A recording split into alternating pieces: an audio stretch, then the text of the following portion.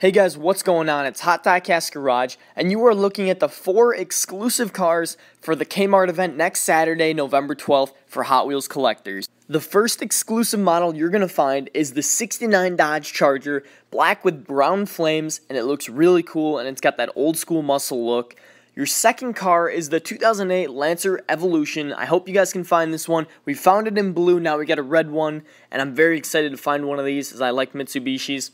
Now our third model is the 2015 Jaguar F-Type Project 7 in white, which is my absolute favorite model out of the bunch, with the black striping, black circle on the side. It's convertible with the big wing. Our fourth model is the Custom 77 Dodge Van, which is tricked out. It's green with stickers. It's sticker bombed all over it. Looks really cool. And now we have first to market cars. These are 2017 models that you'll probably first find at Kmart.